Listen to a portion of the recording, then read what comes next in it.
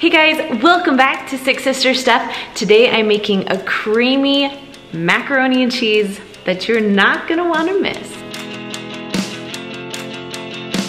So my name is Kristen Hills, and every Sunday my sisters and we share an Instant Pot recipe with you guys. But because of Corona, I am still filming on my own. Hopefully next month in June, you'll be able to see some other smiling faces.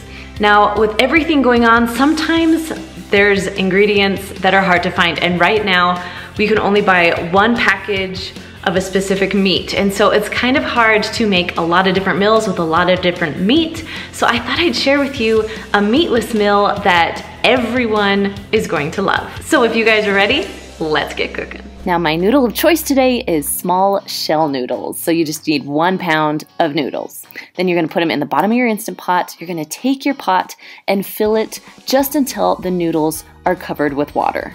Next, go ahead and put your lid on. Make sure it's sealed correctly. Now if you have a knob, you wanna turn it to sealing, not venting. Next, you'll push manual or pressure cook button and go to 4 minutes. Now after a few seconds, it will say on. That means you're good, you can walk away.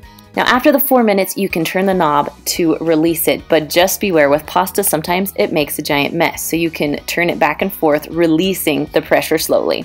Once all the pressure's out, go ahead and lift the lid up and your pasta should be done. Now I didn't need to drain any water because there was no water left to drain, so go ahead and mix up your noodles before you add the other ingredients. So first I'm gonna add about 8 tablespoons of butter. I like to use salted butter, that's my favorite in macaroni and cheese. Next, you're gonna add about 1/2 cup of milk. Now we're gonna add a little bit more, but right now we're just gonna add 1/2 cup. Then we're gonna add 2 cups of sharp cheddar white cheese. Did you hear that? Sharp cheddar cheese. It is amazing. And then about 1/2 cup to 1 cup of shredded parmesan.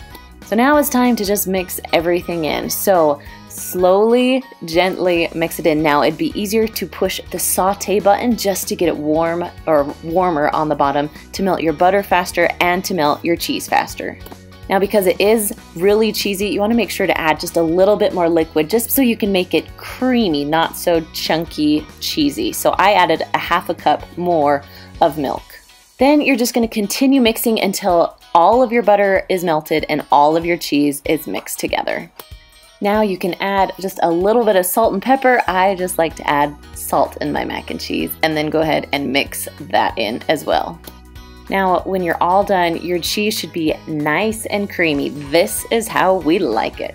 Now when I serve it, I also like to add just a little bit of Parmesan cheese on top, and there you have it. Thanks so much for joining me today. Now if you want more meatless meals, you can check out this video right there, and I will see you guys next Sunday. Bye.